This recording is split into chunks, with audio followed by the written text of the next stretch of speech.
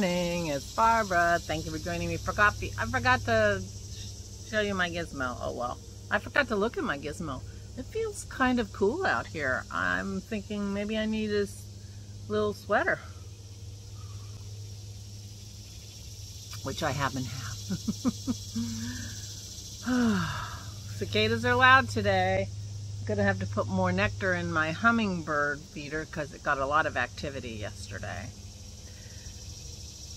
So I made mashed potatoes, quote unquote, yesterday.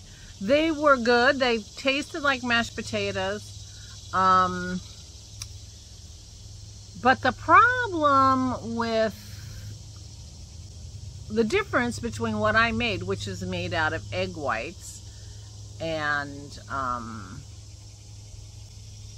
some cream cheese and some sour cream and some different things to give it some different texture and flavor, and regular potatoes is, of course, regular potatoes are made out of carbs. And there's something, you know, carbs are addictive, and so carbs don't fill you up in the same way as protein and fat does. So where I could eat a lot of mashed potatoes that were really mashed potatoes, because, you know, it's like the dessert stomach. You have a carb stomach almost. You can't eat a lot of these because these are really nutritionally dense. They actually have nutrition in them, and, you know, they're full of protein and fat. And so they're very satiating, and so you can only eat a little bit. So that's that, you know, in your mind, you're going to have this big pile of mashed potatoes, and in the end, you have a little pile because you can't eat any more than that. But it did read very much like mashed potatoes. I think we blended them a little too long, so they were a little more pasty than mashed potatoes usually get. I mean, you occasionally can get mashed potatoes really pasty if you have like too much cream in it or something. I'm not sure. But anyway, but it really did read a lot like mashed potatoes. And if we were having a meal, you know, that had meat and gravy and, you know, broccoli and whatever, and this pile of mashed potatoes, that would have worked great. But of course, it's the only thing I made. And I made it early in the day. So by the time we had it for dinner, I ended up turning it into like a mashed potato pancake with cheese and stuff in it, and it turned out really good. But that's all Laura and I could eat. We were supposed to have burgers with it, but we didn't have any room. It was pretty interesting. Pretty interesting.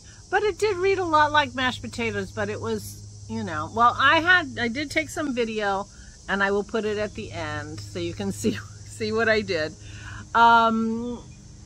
Simona said, why didn't you make a half a recipe? Which was a good suggestion because we ended up with more than we needed. But I forgot to mention, I mean, it took 32 ounces of egg white. But I just wanted to let you know, we've been collecting the egg whites over the last couple of weeks because we give egg yolks to our dogs on their dinner. So we always have tons of egg whites. And so we collected those egg whites.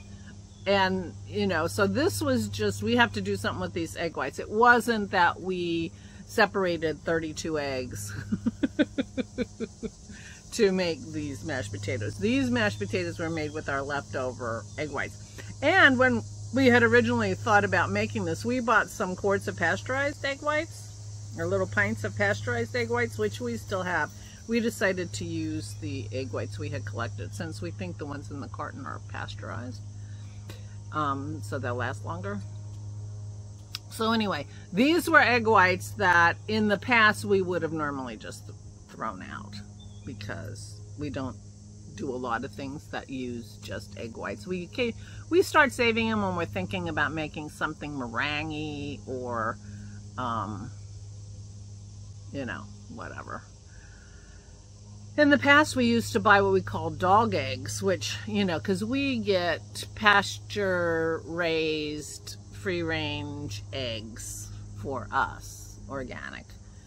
But we figured the dogs, you know. But when the price of eggs got so high that it stopped making any sense to worry about separating their eggs from our eggs. So the egg whites are high quality, and so we're happy to eat them when we come up with something to make them with. Anyway, so just to let you know, we didn't just go out and separate 32 eggs or 32 ounces of egg whites. We had been collecting them. So anyway, that was interesting. Yeah, so I'm gonna make see how they resuscitate, because of course it made more than I ate, and I ate yesterday, and think of some ways that you use leftover mashed potatoes that I could use this for to make other things if I wanted to. And this would work great for like shepherd's pie, where you put mashed potatoes on top of meat and vegetables and bake it. It would work very well for that. So anyway, but I'll put that at the end, so I guess I'm editing today. So I'm very worried about Maisie. She's got a foot problem, and we didn't realize it. Well, she started limping yesterday, late morning. We realized that she was limping, and we couldn't figure out where it was sore. You know, we went all along her leg and everything, and thought she maybe had stepped in a hole or something. We have, you know, they make holes, and so we called the vet to see if we could give her Tylenol or some human anti-inflammatory, anti-pain type drug, because we didn't have any doggy ones. And we never heard back from the vet until like 7 o'clock. Dennis realized that they had called us back actually quite quickly, within an hour of us calling them, but our phone didn't ring. And we have an internet phone, Vonage. Occasionally we have some weirdnesses with it, because Dennis has a app on his phone so that he can answer our house phone with his cell phone. And occasionally what happens is only his cell phone rings. And it's like, we'll call you back from the house, because talking on cell phones doesn't work great at our house anyway. This time nothing rang. And so it went to voicemail at Vonage, which of course is not our phone, it's on the internet. So Dennis checks it periodically, found out they had called us back, but it was too late. They were not there anymore. So we felt really bad about that. And Maisie was still limping, and we didn't take her for a walk. We couldn't figure out why she was limping or where the pain was or whatever.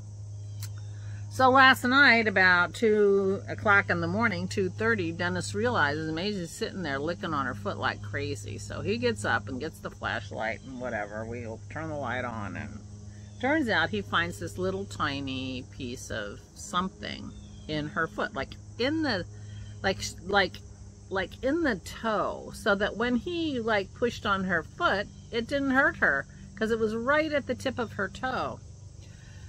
So now that's very tender. He got this little tiny piece out, and I'm like, I find it very hard to believe that little tiny piece was it. You know, but she had been licking on it for a while, and it's possible she had worked out some of it, and who knows. Anyway, she's still limping this morning. Dennis isn't sure he got it all. Called the vet, and they're closed today because of some HVAC cleaning something, and I'm like, oh my God. So now they have called us back. We didn't know. We didn't talk to them. Now they're not there today. Our emergency vet closed for emergency services. I'm not sure if they've reopened. Anyway, so I'm feeling worried about Maisie and her toe. And of course, she's all black. Everything's black. It's very hard to see anything. And now she's very wary of letting us touch her foot because, you know, alcohol hurts. Dennis put alcohol on it last night after he took the splinter out. So now she doesn't trust us, which I don't blame her. We didn't fix her problem. So anyway, so I don't know what we're going to do. We do have and we have eye doctor appointments this afternoon. We made an appointment, and I might have probably told you all about this. So we had, for 20 years since we moved here, more than 20 years since we moved here, we've gone to a ophthalmologist who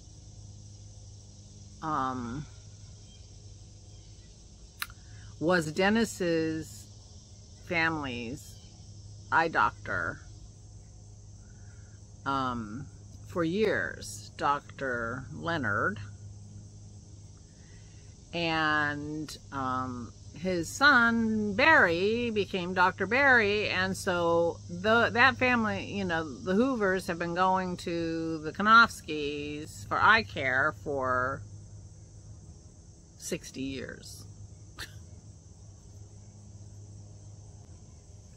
Anyway, Dr. Barry retired during COVID, and we haven't found a doctor that we liked. And one of the nice things about Dr. Barry was he's got a glasses. He sells glasses, and you know, he's got a little glasses clinic in his practice. And as part of that practice, they fit you, and you buy your glasses from them, and they're extremely high quality. They're not cheap, but they're extremely high quality. And that was one of the problems that Dennis and I had when we went to an eye doctor locally, because once Dr. Barry retired, this eye doctor office is an hour from our house, 45 minutes, 50, something like that. And so we thought we'll get somebody, or I went to somebody, has been going to somebody closer. We went there, but we couldn't figure out where to get our glasses because we were so used to high quality glasses that we ended up getting our glasses at Costco, and we're not happy. They couldn't recommend anybody, you know, like a high quality lab that we could get our glasses. So we weren't happy with the glasses. These are my glasses. My not teal glasses are from Costco, and I've been using them, and they've been fine. Dennis hasn't even used the glasses he got at Costco. He's been very unhappy with them for one reason or another, and we had taken them back, and it still didn't help. So we decided to go back to Dr. Barry's old practice. He had other doctors with him. They're still there, and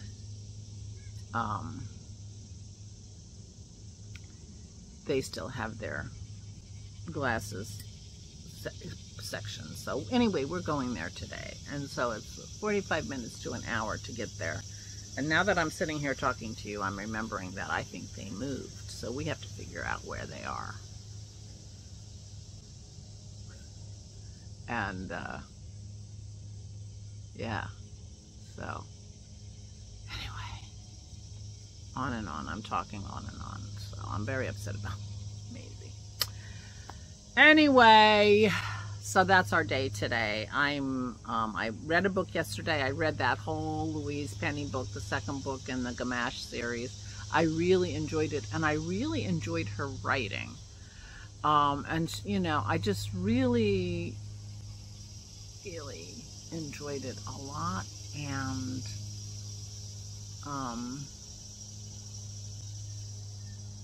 unfortunately, the third book is like a 13-week wait. I mean, I think she's on book 26 or some ridiculously high number. Why would number 3 be such a long wait in my electronic thing? So anyway, but I do have another book that I need to read, need to give back soon, and I'm going to read it today because I feel like I need to read. But it is really gorgeous out here. I should have done the gizmo. It's probably, I'm a little cool in the breeze, so it's probably 72 out here is my guess. And gorgeous. So I'll just sit out here and read when I'm not going to the eye doctor or worrying about my dog. So I'm going to say goodbye. I'm just rambling. I will put the making of the mashed potatoes at the end of this. Feel free to skip it. It's weird. But I don't think it's very long. And yeah. So I will talk to you tomorrow. So please, please take good care of yourselves. Please stay safe and stay sane. I was right. There's the gizmo. 72. Really gorgeous out there. Anyway, stay safe and stay sane. Okay, I said I wasn't going to video this, but this means I'm going to have to edit tomorrow morning. So this is 32 ounces by weight of egg whites cooked until it's dry in an entire stick of butter. It's not quite dry. We're still getting a little bit of steam, but we're cooking very low because we want no color, because they're supposed to look like potatoes. I'm making carnivore mashed potatoes. It's such a crazy thing. All right, so these are dry-ish, dry enough, I think. I'll leave them here to, Dennis can keep stirring them if he wants.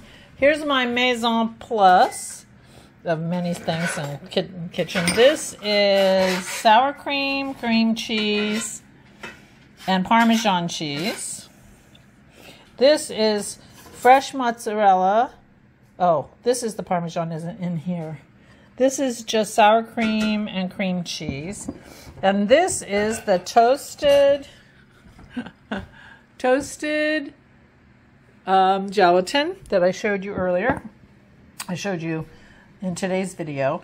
The untoasted gelatin, salt, white pepper, and garlic powder.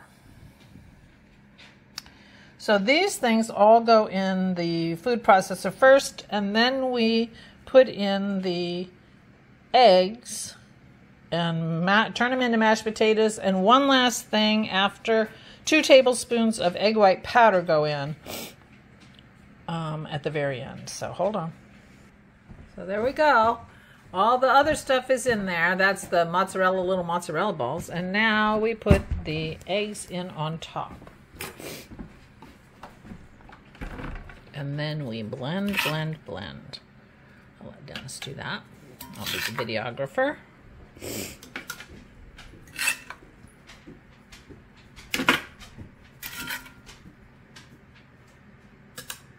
Wasn't sure if there would be enough volume of stuff to use the big bowl of the food processor, but clearly there is, and the little one would never have worked. So this is going to make a lot of potatoes, if you want to call them that.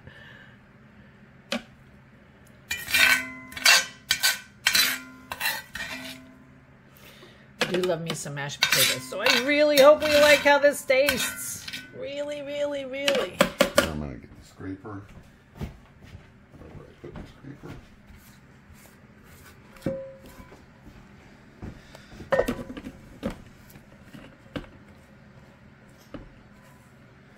Okay, now we're supposed to start it on slow and then go faster. He made his in a blender, so I don't know how much. There is no slow.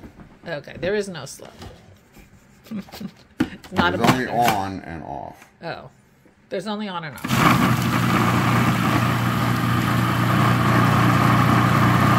Okay, this is crazy, but it really reads like mashed potatoes. Certainly as close to mashed potatoes as we're gonna get, since we can't eat potatoes. Oh yeah. Yum. Carnivore. Crazy.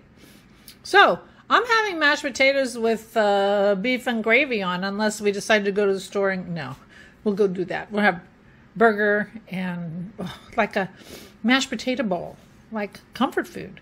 Crazy. Anyway, there you go. I can't believe it.